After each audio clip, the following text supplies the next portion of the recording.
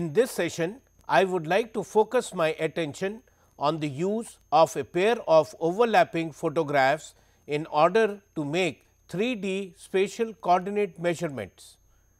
So, first of all basic concepts of stereo vision will be discussed and how the same can be used for viewing a pair of overlapping photographs to obtain 3D model, so that subsequent measurements can be made. Finally, a brief discussion regarding the use of aerial photographs for mapping of ground information will be done. Stereoscopy is the term given to a natural phenomena of a normal human being who is looking simultaneously at two photographs that have been taken of the same scene from two viewpoints, viewing one photograph with each eye, so that he can see an image of the scene in 3 dimensions. Stereoscopy or binocular vision is the facility which makes stereoscopy possible. Normal two-eyed vision is required for realizing and measuring depth by stereoscopy. Two primary clues are involved in stereoscopic vision. The first clue is the double image phenomena. Consider a pencil is held 12 to 15 inches or 300 to 375 millimeters in front of the eyes, and the gaze is fixed on a spot on a far wall. Now, there will be two images of the pencil. The left image is found by the right eye and the right image is found by the left eye. When the gaze is now concentrated on the pencil, the two images of an object on the wall will be formed. The right image is found by the right eye and the left image is found by the left eye. If while the eyes are grazing at the wall, the pencil is moved away from the eyes towards the wall, there would be a position of the pencil somewhere in front of the wall where the double image would disappear. In other words, even though the pencil and the wall were at different distances from the eyes, both the pencil and the object on the wall are being seen as single images. This is called the depth of clear single binocular vision and is very important in stereoscopy and stereoscopic measurements. The double image phenomena can be treated quantitatively to determine the amount of depth.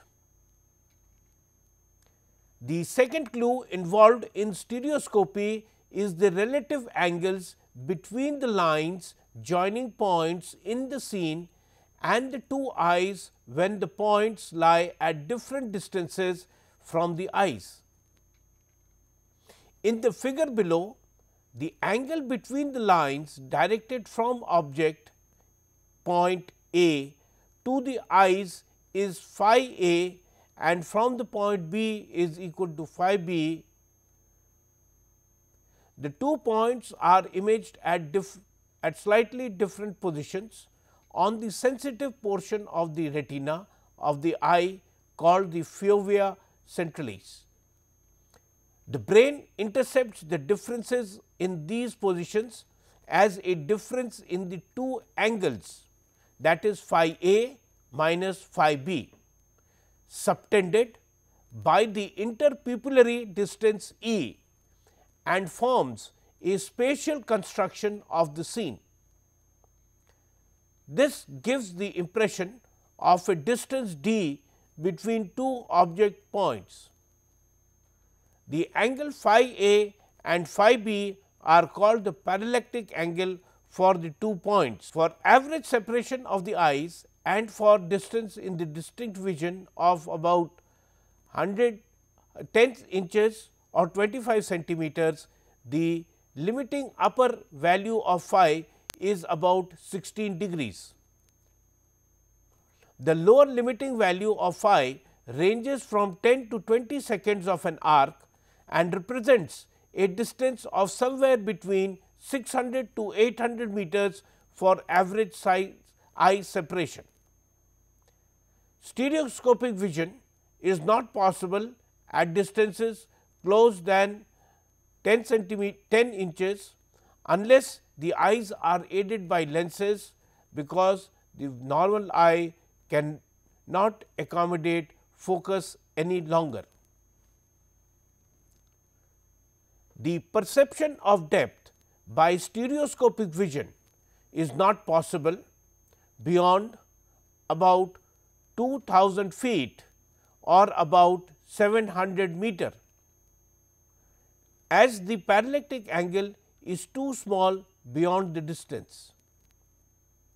In order to be able to perceive depth beyond 2000 feet, the eye's separation must be increased, as with a range finder or a pair of binocular, or else a pair of photographs must be taken at widely separated camera stations, and each photograph must be represented by the eyes for viewing. This phenomena is called stereoscopy. Now, let us look at the concept of stereoscopic viewing. The figure below shows a diagrammatic representation of the viewing stereoscopically a pair of photographs taken from two viewpoints. Suppose two dots of similar size and shapes have been drawn on a sheet of paper about 2 inch or 50 millimeter apart. The sheet of paper is placed on a desk or table, and the viewer looks downwards from a height above the table between 12 to and 15 inches, that is 100 to 300 to 375 mm. If he can make the left eye concentrate on the left dot and the right eye on the right dot, then a single image of two dots at some abstract distance d1 from the image is formed. The impression of the distance d1 is gained because of the parallactic angle phi 1. Now, a second pair of dots slightly more than 2 inches or 50 millimeter apart are also drawn on the sheet of paper, the lines joining the two pairs of dots being parallel with one another. On viewing these two pairs stereoscopically, the viewer gains the impression that the second pair of dots forms an image at some abstract distance d2 from the eye. The increase in distance is caused by a corresponding increase in the parallactic angles, which for the second pair of dots is phi 2. The impression of the distance d2 minus d1 is caused by a difference in the parallactic angle, that is phi 1 minus phi 2. If the difference in the separation of the two pairs of dots on the sheet of paper is too great, then the viewer will not be able to hold the single image of each dot simultaneously, but will see a double image of one set or the other. Now, this concept of stereoscopic viewing is now extended to viewing of a pair of overlapping vertical photographs. In the figure below, two vertical photographs of the terrain are taken from two exposure stations L and L dash to give an overlap of about 60%. The images of the top and bottom of a tower appear on both the photographs as shown. The image of the top of the tower has removed further across the focal plane between exposures than has the image of the bottom of the tower. The relief displacement of the top of the tower with respect to the bottom is exhibited by both photographs. Further, the two images of the top of the tower lie at the same distance from the flight line as defined by the line joining the principal points, and that the two images of the bottom of the tower lie at the same distance from the flight line. So, in this figure, the two photographs have been laid flat on the table with the lines O O dash and the line O O dash lined up with the two images of the top of the tower about 2 inches or 50 millimeters apart. If the viewer now fixes his left eye on the left photograph and the right eye on the right photograph, he gains an impression of the height of the tower h due to the differences in the parallactic angles phi t and phi b, where phi t is the parallactic angle of the top of the tower and phi b is the parallactic angle of the bottom of the tower. The parallactic angle of each point is a direct result of the parallax of the point. Greater the parallax, greater is the parallactic angle subtended by the optical axes of the two eyes. When viewing the area of overlap photographs stereoscopically as just described, the viewer shifts his gaze from point to point. When the topographic relief is changing, he therefore perceives a continuously varying parallactic angle. This variation allows the viewer to gain a continuous uninterrupted stereoscopic image of the terrain. If a high nearly vertical cliff appears in the overlap area, the viewer will have difficulty in retaining the stereoscopic impression of the top and the bottom simultaneously, because the greater difference in parallax will exceed his depth of clear single binocular vision. The viewer will then see a double image of the top or the bottom of the cliff.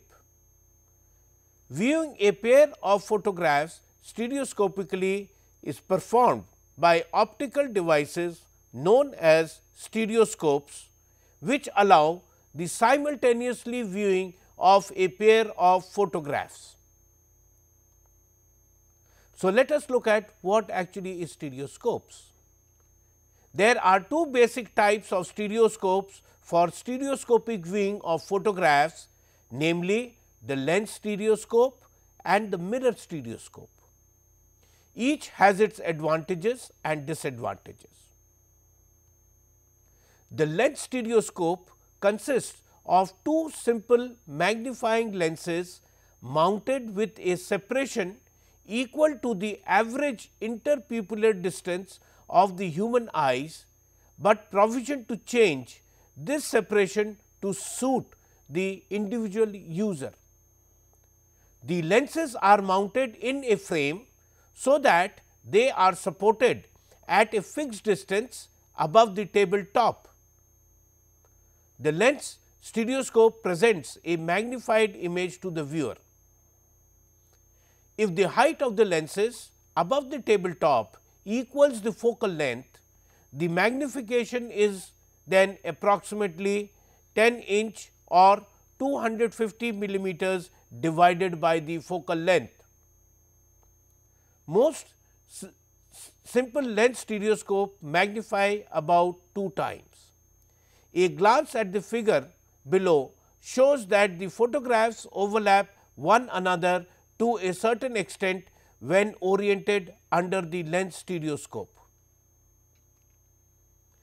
Thus, a portion of the overlap area is obscured from the view.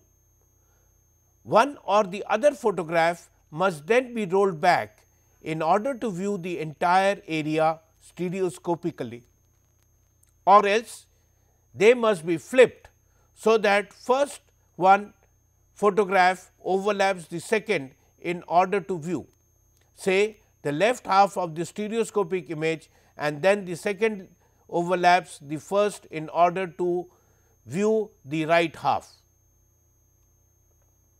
Now, let us look at the mirror stereoscope.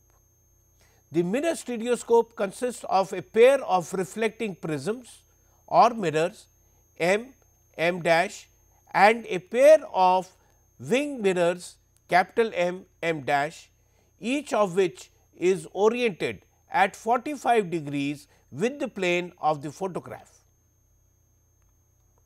A pair of meniscus lenses are located above the prism M and M dash in order to provide comfortable viewing of the stereoscopic image.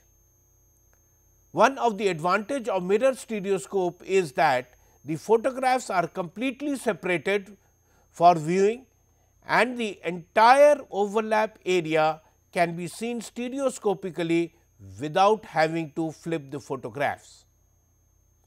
Without the aid of binoculars, however, the scale of the stereoscopic image is small compared with the scale as seen through the lens stereoscope.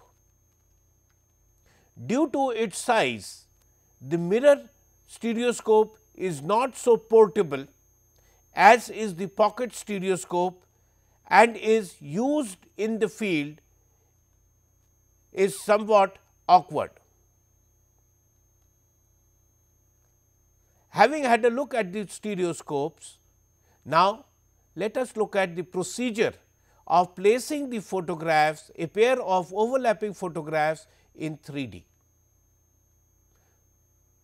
Before the stereoscopic or three-dimensional impression of the terrain may be realized, the photographs must be properly oriented under the stereoscope. This orientation, known as baselining, is performed as below. 1. Make certain that the photographs are consecutively numbered and in the same flight line. First of all, locate the principal point of the photograph. This can be obtained by joining the opposite fiducial marks of each photograph. Wherever the lines intersect, it signifies the geometric center of the photograph. Since it is assumed that the photograph is a truly vertical photograph, so the photograph center represents the principal point of the photograph. Transfer the principal point of the first photograph onto the second photograph. This is known as the conjugate principal point. Similarly, transfer the principal point of the second photograph onto the first photograph. Now, join the lines between the principal point of the first photo and the conjugate principal point of the second photograph. This line represents the flight line between the first photograph and the second photograph. Extend this line up to the vertical edge on both the sides. Repeat this for the second photograph. Now, take a drawing sheet and draw a line to represent the flight line. Place and fix the first photograph on the drawing sheet in such a manner that the flight line on the photograph is coincident on the line on the drawing sheet. Now, place the second photograph in the similar manner. Put the mirror stereoscope over the drawing sheet, obtain the pair of the photographs and view through it. Adjust the positions of the second photograph till the 3D view of the overlap portion of the pair of photograph is seen. Fix the second photograph at this position. Now, both the photographs are in 3D mode and the measurements can be made. If the two photographs are picked up and interchanged, the left eye sees the right hand photo and the right eye sees the left hand photo. Thus, valleys look like ridges and hill appears as depressions. This is called as pseudoscopic viewing of a stereo pair and is advantageous in delineating drainage lines because they appear quite unnaturally as knife edge ridges. Having discussed the procedure of baselining to obtain stereoscopic vision, let us look at the factors which may affect stereoscopic viewing. If a pair of truly vertical photographs, overlapping photographs is taken from exactly the same flying height and the photographs have been baselined, then a person with a normal binocular vision should be able to see a clear stereoscopic image throughout the area of the overlap of the two photographs. If both photographs are tilted and are taken from different flying heights as shown in the figure, a plane containing the two camera exposure stations L1 and L2 and the object A will intersect the two photographs along the two line segments L1, L2. The plane containing the airbase capital L1, L2 and the point A is called an epipolar plane and the lines small L1 and L2 are called the epipolar lines. When viewing a pair of tilted photographs under the stereoscope, the two photographs must be continuously shifted and rotated in order to create the epipolar planes passing through the points under observation and to be aligned parallel with the observer's eye base. Apart from the photographic tilt, under practical conditions, several factors affecting the photography and the orientation will tend to make stereoscopic vision quite difficult if not impossible. These factors are unequal flying heights, misalignment of the flight line, misalignment of the stereoscope, great difference in parallax between adjacent images. Now, let us look at the effect of unequal flying heights. It causes a difference in scale between two overlapping photographs. Even when there is no tilt in either of the photographs and the flight line has been aligned properly, the difference in the scales of the photographs will cause the distance between one conjugate image and the flight line to differ from the distance between the corresponding image and the flight line. This difference is shown in the figure below, wherein we can see the impact of unequal flying height. The left hand photograph is at a smaller scale than the right hand photograph because of a greater flying height. If the flight line is taken as the x axis and the y coordinate of A is smaller than the y coordinate of A dash by an amount equal to capital delta Y. Similarly, y b is smaller than y dash b for an amount equal to delta y b. The discrepancy in delta y a or delta y b is termed the y parallax of the point. Notice that variation in scale causes no y parallax at point C, which is on the line of flight. In normal vision, the optical axis of two eyes lie in a plane containing the eye base. That is, a person with normal vision does not look upwards with the left eye and downwards with the right eye. The slightest departure of one or the other optical axis from this plane causes serious eye strains.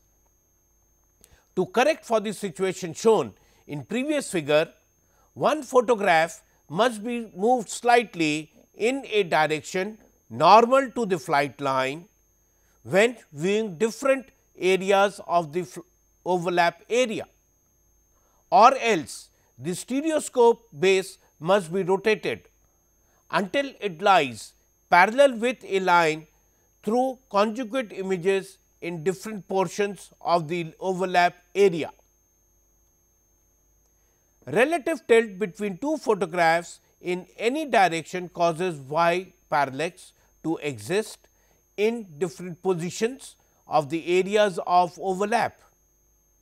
Thus, the flight line is not truly defined by a line joining the principal point, but is defined by a line joining the nadir points.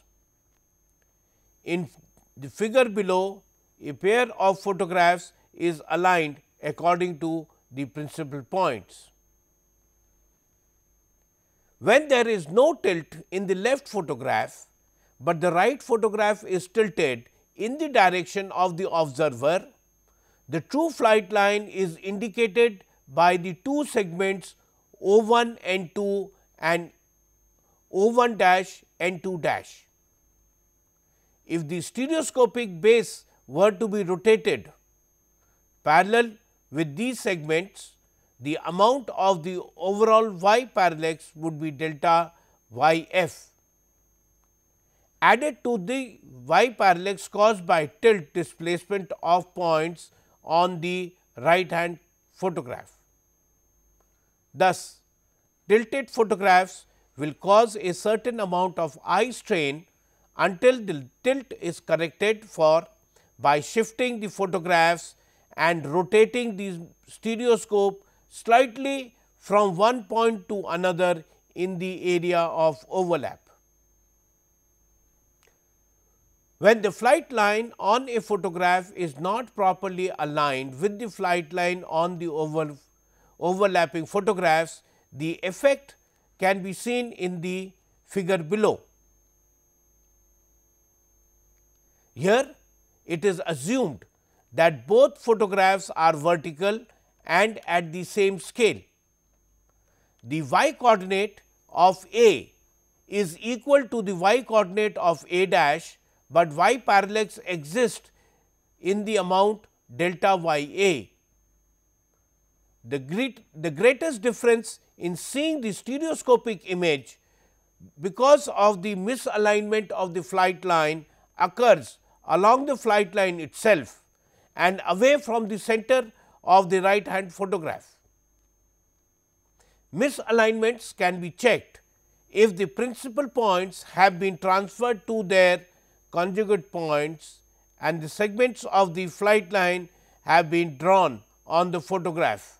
When the photographs are properly aligned, the two segments of the flight lines should appear as one line in the stereoscopic image. Misalignment of the stereoscope is similar to the stereoscopic base not being parallel with the flight line and has the same effect as the misalignment of the flight line. This alignment becomes an impediment to comfortable stereoscopic viewing only when the stereoscope and the photographs remain fixed during the entire viewing period. Generally, the viewer detects and corrects stereoscopic misalignment in the process of viewing. At this point, a pair of photographs has been baselined so that the photograph based so that the photographic based observations can be made. In my next session, I would focus my attention to the measurement of photographic parallax and how it can be used for determining height and other elements. Thank you.